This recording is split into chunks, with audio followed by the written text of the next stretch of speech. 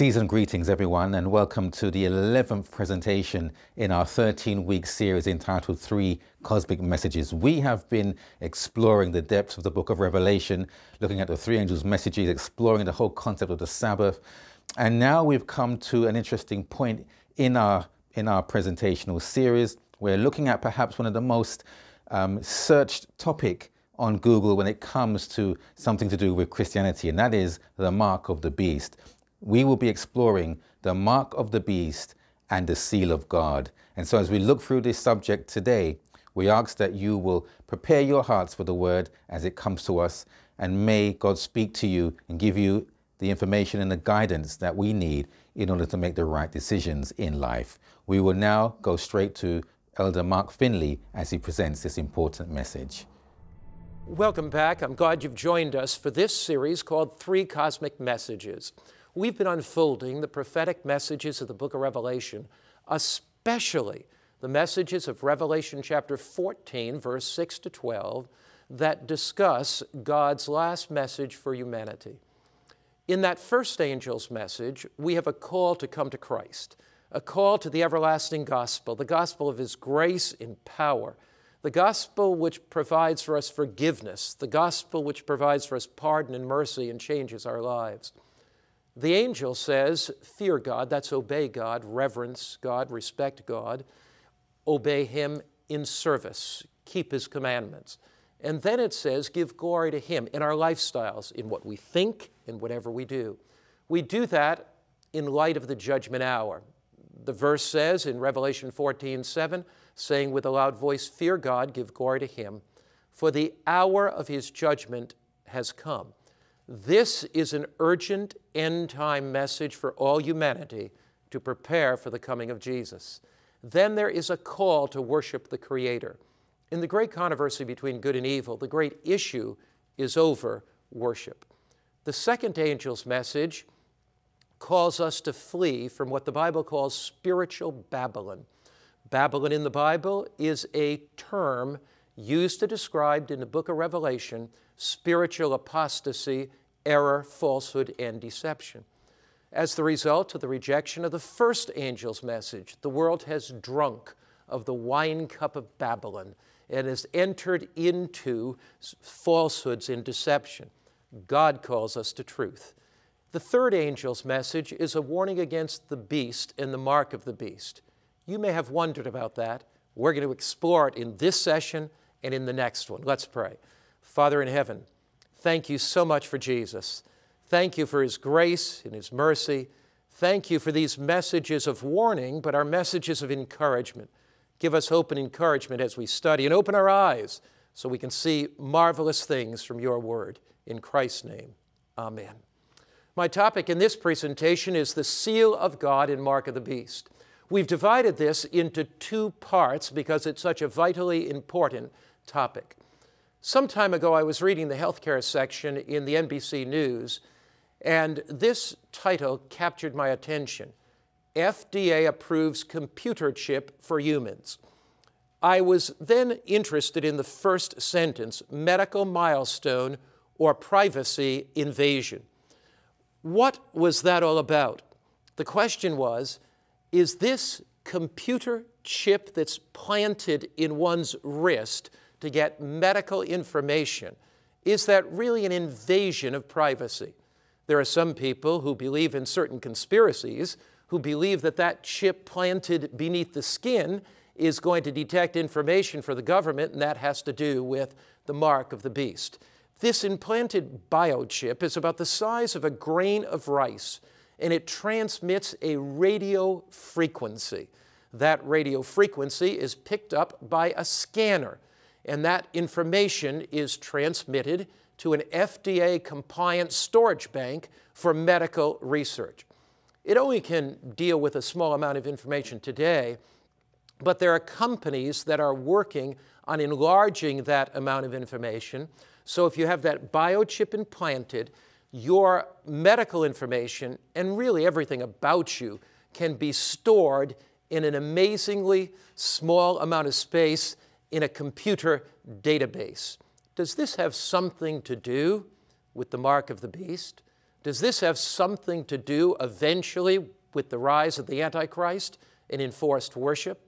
It's fascinating when you take a look at all the different ideas about the mark of the beast. Some have the idea that this is information stored beyond our medical records in a computer. But there are other people who believe that this idea, the mark of the beast, has to do with black police helicopters from the UN landing in America. Some people have to believe that it has to do with barcodes on cans that are scanned at the grocery store. Other people believe that it has to do with strange numbers on the dollar bill. You know, one of the funniest ones is, for many years I was the speaker of It Is Written television. And one day a lady wrote to me and she said, "Pastor Mark, I'm sending you a new tie." Now, I'm always thankful for a new tie. But then she said, "The reason I am is I looked at the pattern on your old tie and it had 666 on the pattern, and I didn't want you to be wearing the mark of the beast." Well, let me assure you that the issue of the mark of the beast is not a pattern on my tie, your tie, or a pattern on some lady's dress. It's much more beyond that. It's more than strange symbols. It's more than mystic ideologies. It's more than weird beasts.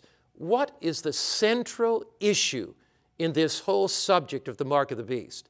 Because once you understand the foundation, once you understand the basic essence of what it is, everything else will fall in place. To state it simply, the central issue is worship. Let's go back to the book of Revelation and these three messages, three cosmic messages that lead us to a deeper commitment to Christ in an understanding of divine truth in earth's final conflict. You'll recall that the first angel flies in mid-heaven. He does not float, he flies. It's an urgent, swift message carried to the ends of the earth. Revelation 14:7. Fear God, give glory to him. End time, for the hour of his judgment is come. Now notice, worship the one that made heaven and earth, the sea, and the springs of waters. The very essence of the first angel's message is a call to worship the Creator. And in that very expression, where it says, worship the one who made heaven, earth, the sea, and the springs of waters, that phrase is a quote from the fourth commandment. Remember the Sabbath day to keep it holy. Why? For in 6 days the Lord created heaven and earth and the sea and all that in them is. So John quotes the fourth commandment, the Sabbath commandment, that is an appeal to worship the Creator. So this first angel's message, this message of eternal destiny about worshiping the Creator, has something to do with the seventh-day Sabbath. Now, when you look at, though, verse 8, it says, Babylon is fallen, is fallen. Babylon, false religion. Great city, because she's made all nations drink of the wine of the wrath of her fornication. In the Bible, wine represents doctrine. Fermented wine represents false doctrine. So Babylon, a fallen religious system, passes around the wine cup of her false doctrine. People are inebriated with that, and they fail to understand or comprehend the first angel's message, the message of the gospel of Christ, the message of dependence on Christ, the message of obedience to Christ, the message of the second coming of Christ, the message about worshiping the Creator in the Bible Sabbath. A third angel flies, and it says in Revelation 14, verse 9, if anyone worships the beast. Now remember in verse 7, it said if anybody worships the Creator in his image and receives his mark in his forehead or in his hand, he himself shall drink of the wine of the wrath of God. So here you have another class in contradistinction to those that worship the beast. Here you have another class who obediently worship the Creator. How are they described? Revelation 14, verse 12. Here is the patience, that word means endurance, of the saints. That's the believers. Here are those who keep the commandments of God and they have the faith of Jesus. So the message of the three angels comes to a focal point. It comes to a climax with a body of believers who do not worship the beast, but who worship the Creator. And this body of believers who worship the Creator God observe His commandments, including the symbol of creation, which is the Sabbath commandment. Notice the contrast. Revelation 14:7, worship the Creator. Revelation 14:9, do not worship the beast. Revelation 14:12, keep the commandments of God. So here we have outlined the basic issues in the great controversy between good and evil. The basic issues in this cosmic conflict, this intergalactic struggle, this Star Wars drama. A rebel angel rebelled against God in heaven. He challenged God's authority, disobeyed God's law. He came to Eden, tempting Adam and Eve by saying, you don't have to obey.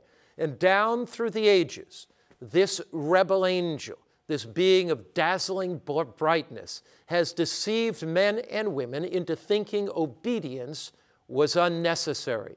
This is a cosmic struggle over worship, and God will have an end-time people who are loyal to Him in the face of the greatest opposition and the fiercest persecution in the history of the world. This is what the mark of the beast issue is all about. It's about where is our allegiance. It's about where is our loyalty. The mark of the beast issue is about the authority of Christ and worshiping the Creator. And the sign of His creative authority is the commandment that says, remember the Sabbath day, in spite of a decree that says, according to Revelation 13, that no man can buy or sell. In spite of persecution, in spite of oppression, God will have a group of people that through His power will be obedient. And the Scripture says, here are they that keep the commandments of God, and what? They have the faith of Jesus. They worship the Creator, and they do not worship the beast. And really, when you actually look at the book of Revelation, there are only one of two choices at end time. There is no middle ground. There is no neutrality. Revelation calls us to a choice. Revelation calls us to a decision. Revelation calls us to get off the fence of mediocrity and neutrality. It is either I worship the Creator or worship the beast. God is doing everything He can to lead men and women from the falsehood to truth, from the worship of human idolatries and human ideologies to His Word. God is doing everything He can, sending His Holy Spirit to your heart, leading you to deeply sense the truths of His Word. God is doing everything He can to lead us back to the truths of Scripture. He has sent His Holy Spirit. He brings conviction to our hearts. He reveals truth to our minds. He illuminates the darkness with the light of His Word. In fact, Psalm 119, verse 105 says, Thy Word is a lamp unto my feet and a light unto my path. The light of truth is shining upon you. As you've watched these presentations, it's no accident. God, in the divine drama of destiny, has brought you to this place to understand His Word, to have a deeper appreciation for Christ, to have a deeper appreciation for the cross, to understand what it means to be saved by grace, to be delivered from the grip of sin, as well as the penalty for a broken law. God's Word speaks to us, His grace-filled Word. His word of love and gentleness appeals to us to make a decision to step out from the majority.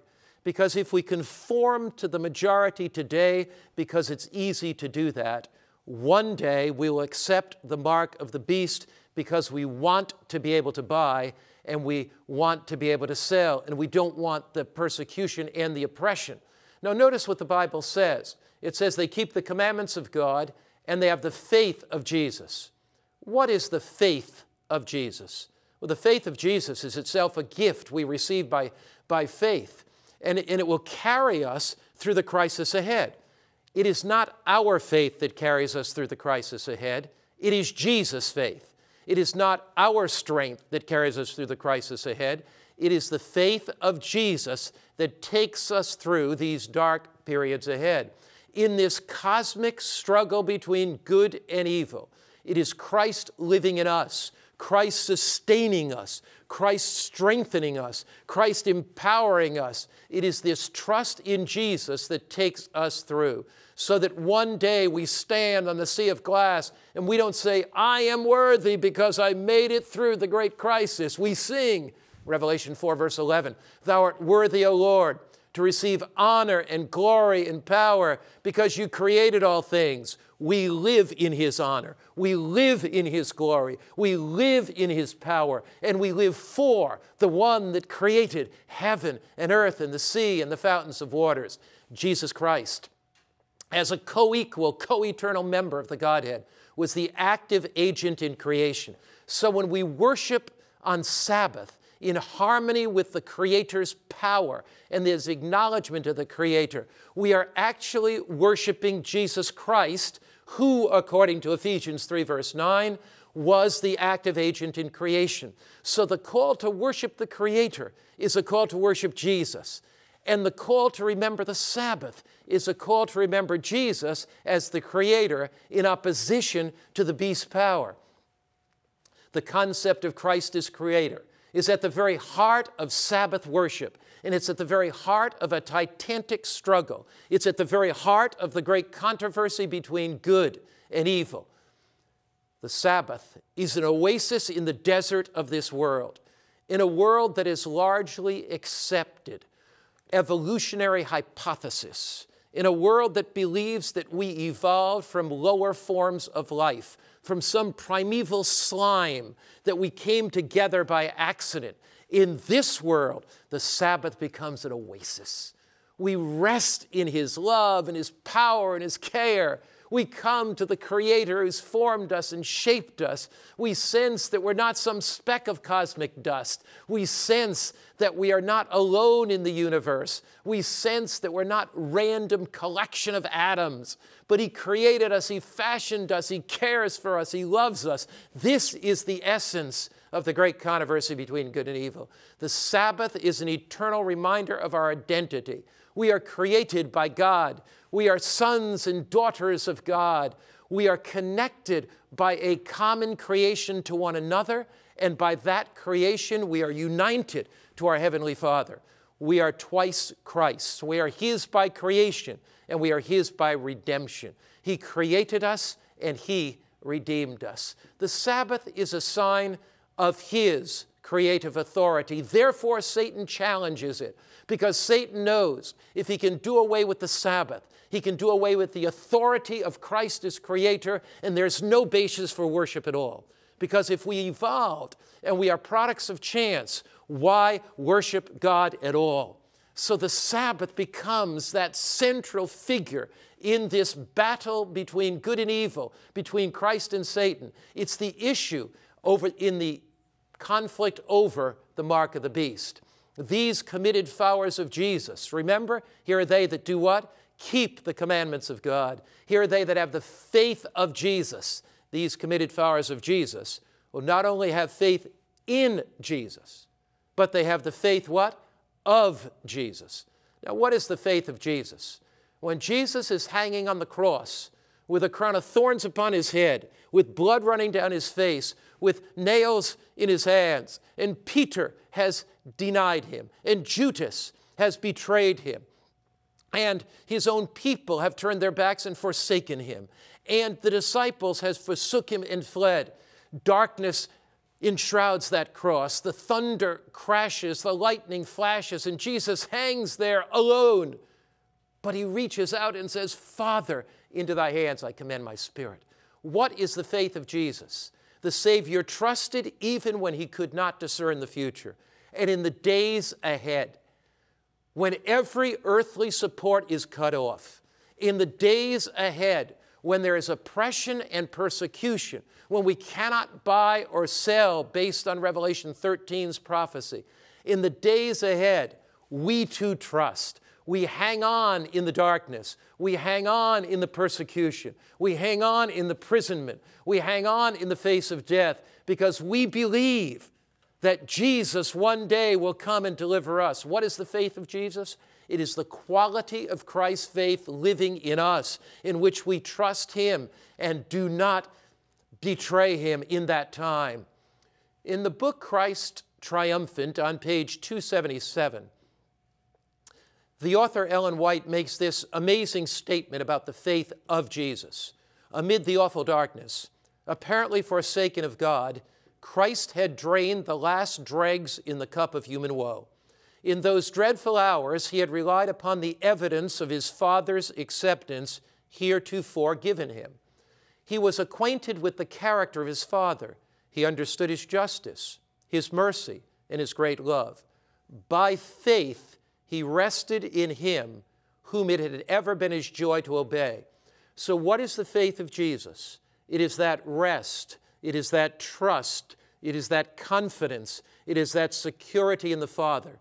Christ, by faith, trusted the Father. He gives us that faith to take us through the trying times ahead. And as in submission, he committed himself to God, the sense of the loss of his Father's favor was withdrawn.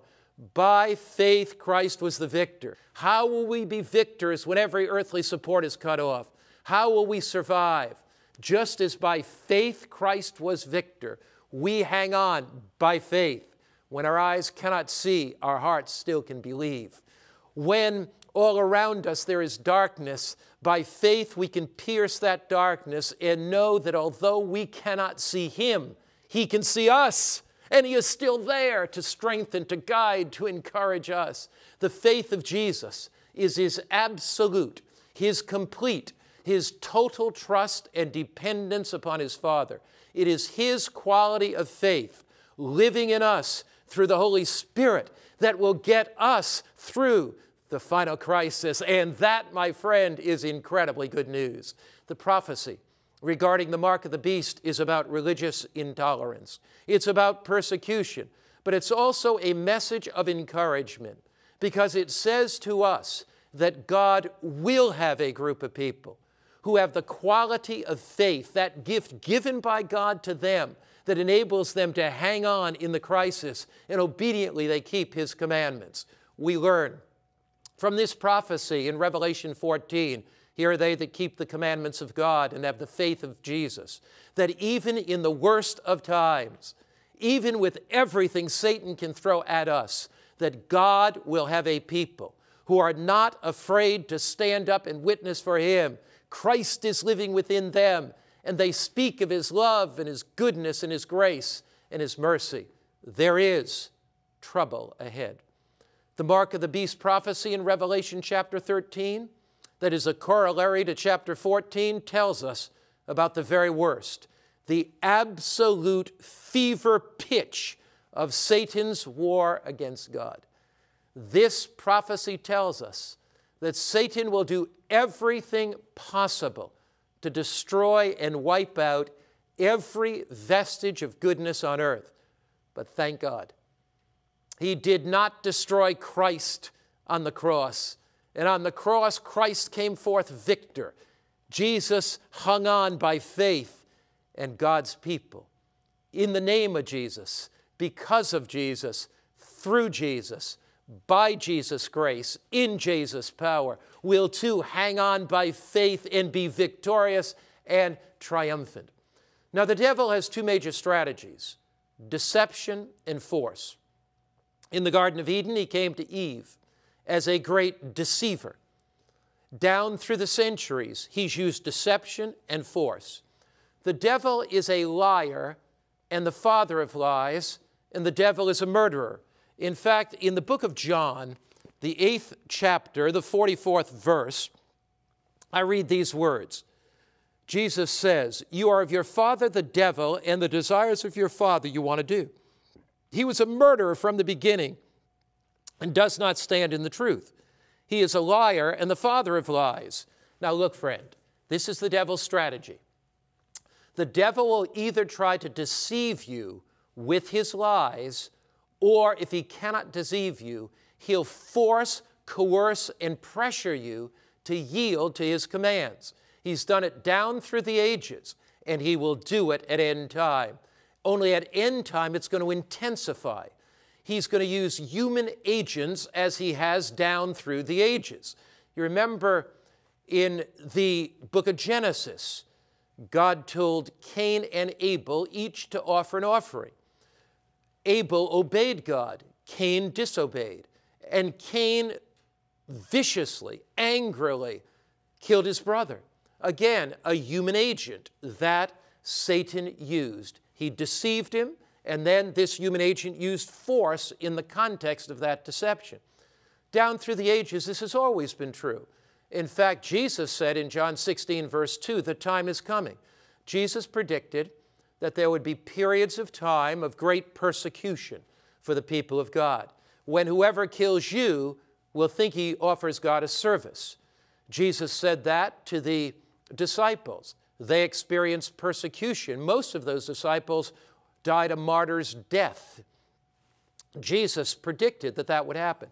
Down through this period called the Dark Ages, church and state united. And any time you have a union of church and state, there is the possibility, strong possibility, of religious intolerance, bigotry, and oppression that follows. A good example of that is what happened during the Dark Ages, this 1260-year period that we've studied, when church and state united, and those that did not go along with the church powers were persecuted. Here, there was a group called the Waldenses. They were Bible-believing Christians. They lived in northern Italy and southern France. And as they fled back into those mountains, they were oppressed and persecuted for their loyalty to God's Word. They copied the Bible, and they sent out their young men as colporteurs. Now, what's a colporteur? It's one who takes literature and gives it away or sells it, to spread the gospel news that salvation is a gift of God's love. So these Waldenses, these Bible-believing Christians, lived far back in the mountains of northern Italy and southern France. They shared the Word of God. When they were hunted and tracked down, they were often persecuted. In fact, in 1488, the Waldenses in the Valley of Lois hid in a large cave to escape the soldiers who had been sent to slaughter them, and the soldiers actually set fire in front of the cave, smoked them out, and 3,000 died. I have actually climbed into this very cave, and we sung there a great hymn, "A mighty fortress is our God, a bulwark never failing." And we recounted the story of these faithful men, women, and children who indeed died for their faith. They copied Scripture in those mountain retreats and sent their young people with the Scripture hidden in their long robes down into Europe, and a mighty revival took place. On the 24th of April in 1655 at 4 a.m., a signal was given for the armies of Rome to massacre these Waldenses, and that Waldensian massacre occurred. Over 4,000 in this other massacre of men, women, and children were slaughtered in one day by Rome's church's armies. What did Jesus say? He said, they will kill you and think, John 16, verse 2, that they are doing God a service. Down through the ages, Satan has used various entities and human beings to persecute the people of God. But the light of truth has shone brightly, sometimes flickered, almost dim, but it's shone brightly. And God has always had a people that have been loyal and faithful to Him, and He will have that people at end time. The mark of the beast prophecy is about the final link in this ungodly chain of persecution. It is the final link in this chain of oppression. The prophecy says that persecution will start with economic sanctions, that unless men and women believe and accept the beast power's teachings, that they will not be able to buy or sell. There'll be an economic boycott if they do not have the mark. In Testimonies, Volume 5, a series of letters to the church that were written by one of divine spiritual insight, page 81, I read, "The time is not far distant." The time is not what, everybody? Far distant. "When the test will come to every soul, the mark of the beast will be urged upon us. Those who have," now don't miss this, "step by step, yielded to worldly demands and conformed to worldly customs, will not find it a hard matter to yield to the powers that be, rather than subject themselves to derision, insult, threatened imprisonment, and death. Did you notice the significance of that statement? Those who have step by step yielded to worldly demands and customs. We do not walk from godliness to worldliness in one swoop, generally. It is step by step. What is the devil tempting you with to lead you step by step, slowly, imperceptibly from Christ? What is God leading you to surrender to Him and say, Lord, I don't want anything between my soul and my Savior. Lord, if this displeases you, it may seem so small, but it may be the noose around my neck that strangles out my spirituality. Lord, I don't want to step by step yield to worldly customs and demands. God will have a group of people who respond to His message of the last days of Earth's history, a message that we're living in the judgment hour, a message to prepare for His coming, a message of deep spirituality that transforms the life. This is a message of encouragement. We need not fear what is coming because we can be secure in Christ. But the three angels' messages are messages of love. These three cosmic messages come from the heart of God, who wants us saved in His kingdom to live with Him forever. We can be one of that group in Revelation 14, verse 12 that we read about. Here is the patience of the saints. We can be part of that group of believers. Here are those who keep the commandments of God.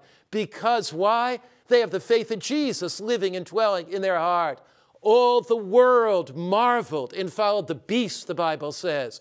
But there will be that group of people, God's faithful people, who will follow the Lamb and not accept the authority, oppression, deception, lies of the beast power. They will one day stand on the sea of glass and sing in Revelation 15, verse 3, "Great and marvelous are your works, God Almighty." They will sense one day that it has been worth it all. They've been through a period of darkness. They've been through a period of oppression.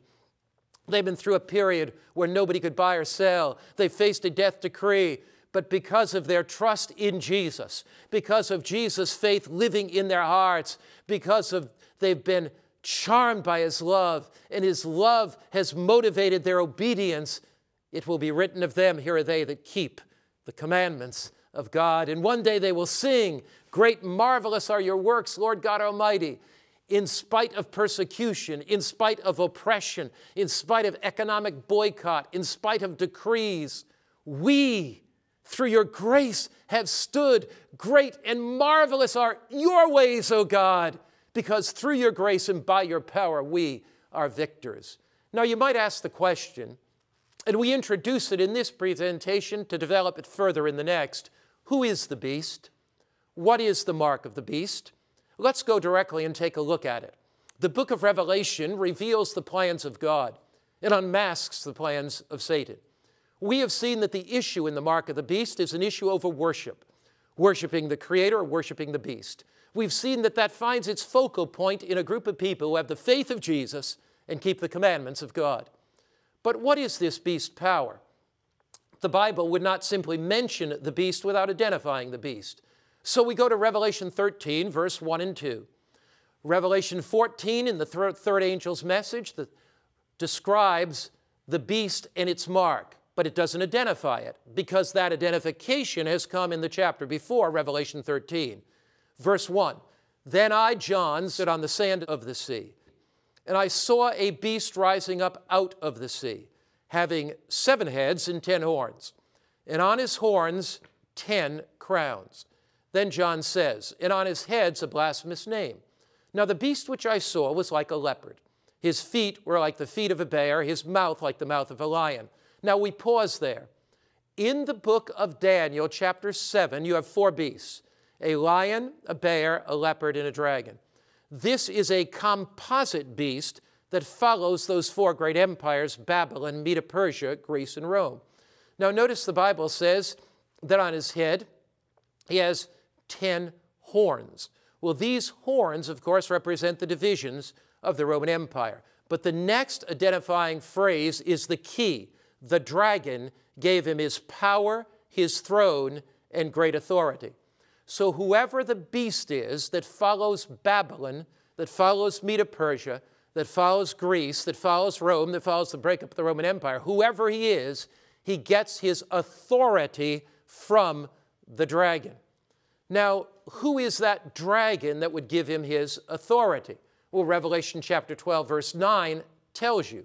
So the great dragon was cast out, that serpent of old called the devil and Satan, who deceives the whole world. He was cast into the earth, and his angels were cast out with him. Now notice the devil is the great dragon because he destroys, and he is the serpent because he deceives. But notice it identifies who this great dragon is that gives the authority to that beast power. What does it call him? He's called the devil and Satan. But the devil always works through an earthly power. The devil does not work in a vacuum. He works through an earthly power. The arch enemy of God and man is behind the human instrumentality called the beast power. Do we learn anything in Revelation chapter 12 about who the dragon really was working through? We do. In Revelation chapter 12, the Bible says the dragon tried to destroy the man-child. Satan worked through pagan Rome to destroy Christ when he was born. Herod passed a decree that male children under 2 would be killed. Satan stalked Jesus all of his life. Roman soldiers nailed Jesus to the cross. Roman soldiers guarded his tomb. So in Revelation chapter 12, the dragon primarily represents Satan, but it represents Satan working through pagan Rome. So whoever the beast power is of Revelation 13, the dragon, pagan Rome, whom Satan works through, gives to that beast power the seat of its authority. Who did pagan Rome give the seat of its authority to when the pagan Roman Empire was falling apart? Remember what it says in Revelation 13, verse 2. The dragon, that's Satan, working through pagan Rome, gives the beast his power, his throne, and great authority. When the Roman Empire was falling apart, Constantine recognized that he had to move his capital. And so he decided to move it to what we now call Istanbul, but it was named after Constantine in those years in Turkey called Constantinople. But there's a problem. When you move your capital, to leave a vacancy in Rome would have been fatal to the empire. So who usurped, who took over, who received the throne of Constantine, the seat of the pagan Roman government? The dragon or the devil, working through pagan Rome, tried to destroy Christ. It was at that same power, pagan Rome, that gave the beast its seat or its capital city. Professor LeBlanca of the University of Rome, who spent a lifetime studying the history of Rome, says this: to the succession of the Caesars came the successions of the pontiffs in Rome. When Constantine left Rome, he gave the seat to the pontiff. By returning to the east, that's to Turkey, Istanbul, Constantinople, Constantine, left the field clear for the bishops of Rome. An absolute amazing statement. Historically, you've got Babylon, then you've got Medo-Persia, then you got Greece, then Rome, then the breakup of the Roman Empire. Constantine shifts his empire to Constantinople, vacancy, and upon that vacant throne, the popes arise. So the beast power then is not an individual. It is a power that rises out of Rome in the papal power. Now, Arthur P. Stanley, a famous lecturer on the history of the Eastern Church, wrote in 1884, page 197 of his book, "The papacy is but the ghost of the deceased Roman Empire sitting crowned upon the grave thereof." There are numerous identifying characteristics of the beast power. They are in Revelation 13. We're going to introduce a couple of those today and then further on that in our next presentation. The first identifying mark is this: the beast is not a person. It's a religious organization that has compromised the truth of God's word for human tradition. It grows out of Rome, and the seat of its government has been given by pagan Rome. That clue, that first identifying mark, is clearly outlined both in the Bible and in history. But then we go on. Revelation 13, verse 3 and 5. I saw one of the beast's heads, as if it had been mortally wounded, and his deadly wound was healed. We'll study more about that next time. And all the world marveled and followed the beast. Now notice this. So they worshiped the dragon who gave authority to the beast, and they worshiped the beast, saying, who is like unto him, and who is able to make war with him. Remember the conflict between good and evil? You remember Revelation 14:7, worship the Creator. Revelation 14:9, do not worship the beast. Revelation 14:12, here are they that keep the commandments of God. And worshiping the beast has to do with the countersign to worshiping the Creator, the countersign, the counterfeit Sabbath, rather than the true seventh-day Sabbath. So the issue is worship. So what then is Revelation 13 describing? It's describing a power that would rise out of Rome and that would become a Catholic or a universal system of worship. Now let me assure you, we're not here to condemn any system. I personally was brought up in a lovely Roman Catholic home, worshiped on the altar with priests for many, many years, never knew anything about these three cosmic messages. But as I began to understand Bible prophecy, began to understand the overwhelming truth of Scripture, began to understand the messages of these three angels, and God's appeal, his last day appeal to worship the Creator and not worship the beast, I sense the call of God to my heart. You may be sensing the call of God to your heart. We're living on the knife edge of eternity, living in what the Bible calls the judgment hour. And Jesus is making an appeal to you to follow the Creator. This system would be a worldwide system of worship. The Bible goes on, a third identifying characteristic. He was given a mouth speaking great things and blasphemies, and he was given authority to continue 42 months. We'll study the 42 months next time, but I want to take a look at what this means, a mouth speaking great things and blasphemies. According to the Bible, the beast of Revelation 13 is an apostate religious power that rises out of Rome. It grows to become a worldwide system of worship. It becomes a power that leads us back, really, when you think about this, back to the rebellion in heaven. When Lucifer rebelled in heaven, what did Lucifer rebel over in heaven? The authority of God. What did Lucifer rebel over in heaven? The commands of God. A created being did not want to worship the Creator. And so, again, you have that conflict over worship, exactly like we'll have it in the last days of Earth's history. Our God is a God of freedom. The beast uses force. The beast uses coercion. But with Jesus, there is no force. With Jesus, there is no coercion.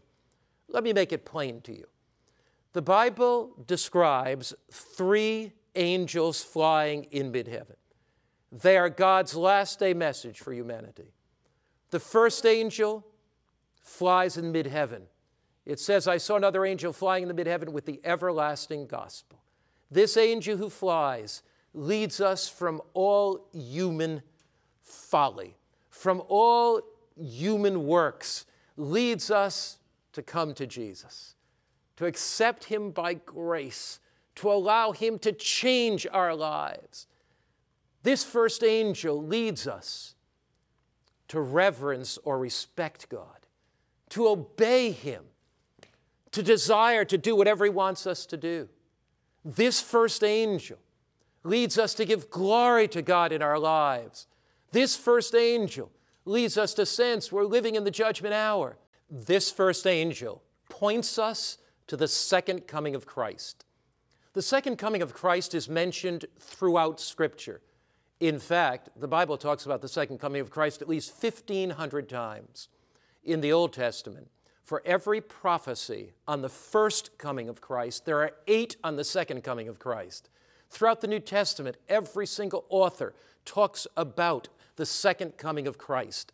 The book of Revelation comes to a climax, leading us to be ready for that day when Jesus comes. The whole purpose of the first angel's message is to get an end-time people ready for his appearing. The first angel's message calls us back to true, genuine worship of the Creator. The second angel's message, Babylon is fallen, leads us from the falsehoods of this world. And this message we're talking about now, on the mark of the beast, discusses the very heart of the controversy between good and evil. The beast uses force. The beast uses coercion. The beast uses falsehood. The beast uses lies. Our God is a God of freedom. He is a God that appeals to us through his word. He is a God that appeals to the highest consciousness of the brain. He is a God that reveals truth. And truth speaks to our hearts. Truth transforms our lives. Truth changes us and makes us over again. Jesus said in John 14, I am the way, the truth, and the life. Jesus is the way of salvation. Jesus' truth illuminates the darkness, and Jesus is the life. He is the one who is an example for us. The whole issue with the mark of the beast is not to follow man, not to follow his traditions, not to follow his authority, not to follow his opinion. It is to follow Jesus and be committed to Jesus and his word. Love is the great motivating force in God's kingdom. God's people in the last days of Earth's history are motivated not because they cannot buy or sell. They're not motivated by the materialist things of this world.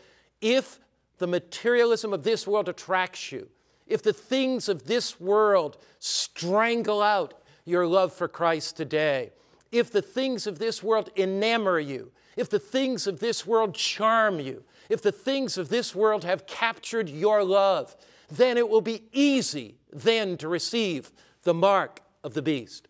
If you feel pressured by friends to do something that you know is not in harmony with God's will, if you feel coerced by others, if you cannot stand alone, if the crowd and the cry of the crowd attracts you and stimulates you, and therefore you yield your conscientious convictions for the crowd, how will you stand in the days of the mark of the beast? You see, the whole issue is an appeal to worship Christ supremely, an appeal to worship Christ completely, an appeal to worship Christ totally and absolutely. God's people find their greatest joy. God's people find their highest delight in worshiping him. Thou wilt grant to me or give me the path of life. Thou wilt lead me into pleasures forevermore, the psalmist says. Jesus says in John 10, verse 10, I have come, and I have come that they might have life more abundantly. The beast offers us a mirage. The powers of this world offer us simply tawdry trinkets when Jesus wants to offer us himself, the pearl of great price. Are you a truth seeker? Some time ago, the story is told of a young man coming to Socrates. And this young man said to Socrates, Socrates, you're a brilliant scholar. You're a deep philosopher. Socrates, I want to know your secret of finding truth. Socrates said, come with me. He took the young man. They walked through the streets of Athens. They came there to the port. As they came to the port, they walked out into the water. It was a beautiful day. The sun was shining, puffy white clouds in the sky, deep blue sky. Socrates kept walking. The young man said, all I wanted to do is find truth. What's going on here? They came out to the water about up to their chest. Socrates said to the man, put your hands on your head. The man did. Socrates took his hands and he put them on the man's head, pushed the man under the water. The man came out, pushed him down again. Man came, and he said, all I wanted to do is find truth.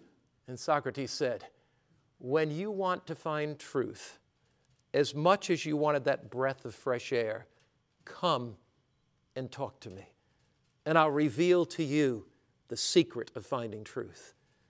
You know, Jesus speaks to you, and he says, do you have a heart longing? Have the television special so attracted your attention you have little time to study God's Word? Have the things of time for you crowded out the things of eternity? Jesus is speaking to you. His people find their greatest joy, their highest delight in worshiping Him. And Christ appeals to you. Would you like to say, Jesus, open my eyes? I long to know your truth. Open my eyes that I can see your truth. Open mine eyes that I can hear your word. Jesus, all I want is to worship the Creator of the universe, to worship the one that lived for me, that died for me, that intercedes for me, that's coming again for me. Listen as Charles sings that wonderful song, Open Mine Eyes That I Can See. Glimpses of truth illumine me.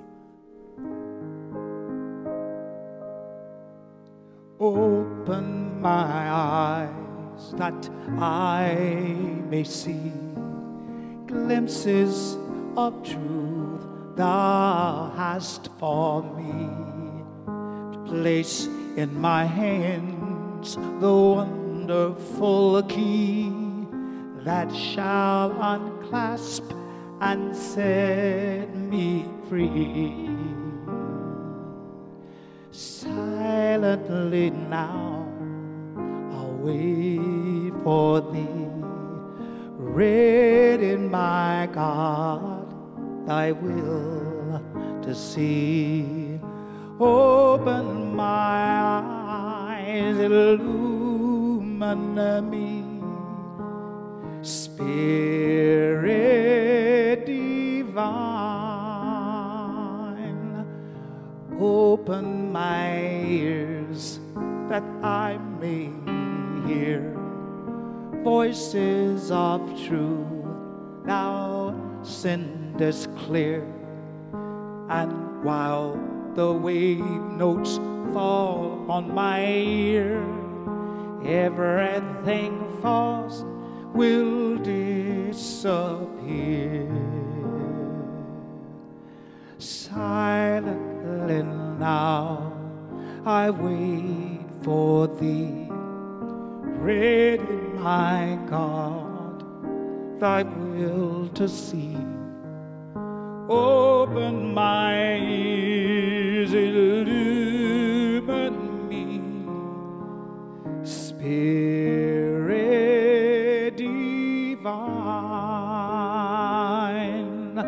Open my mouth and let me bear gladly the warm truth everywhere.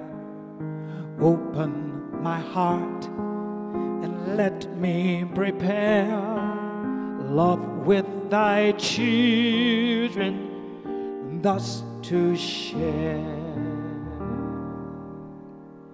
Silently now I wait for thee, ready my God thy will to see. Open my heart, illumine me, Spirit divine.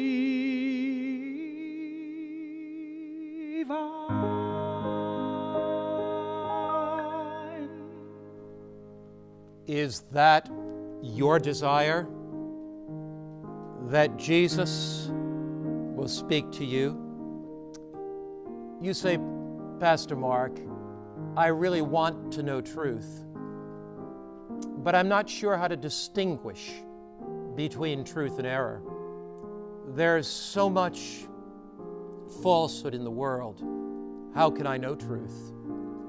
Jesus gives us really two characteristics in knowing truth.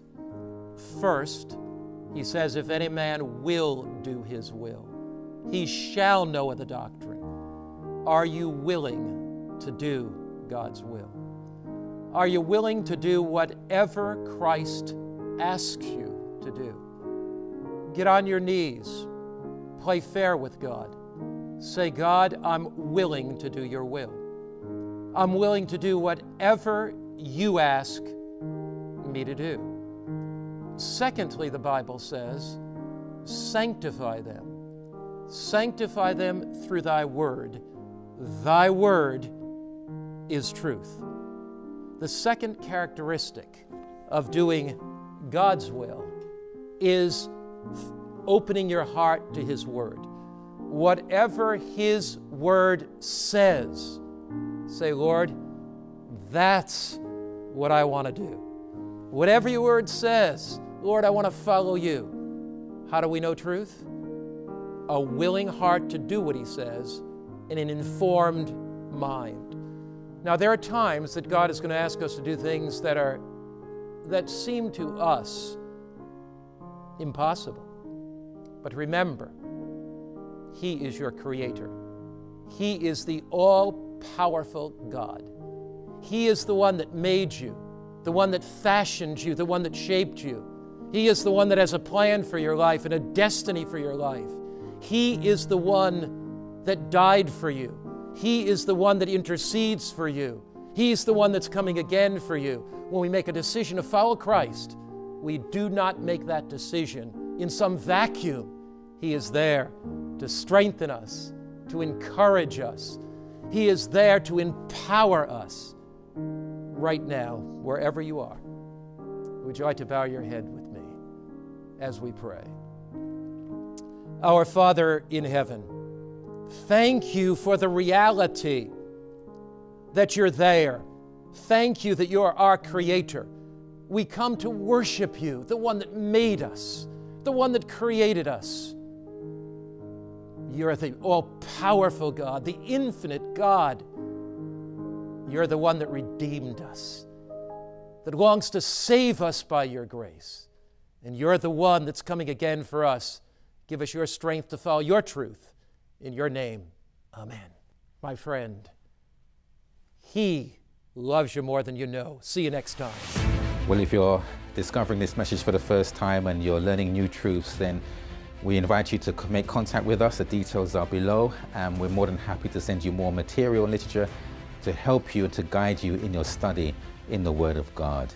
This subject, the mark of the beast and the seal of God, is a two-part presentation. So next week we will continue on this theme, and so we look forward to having you next week on Friday at 8 p.m.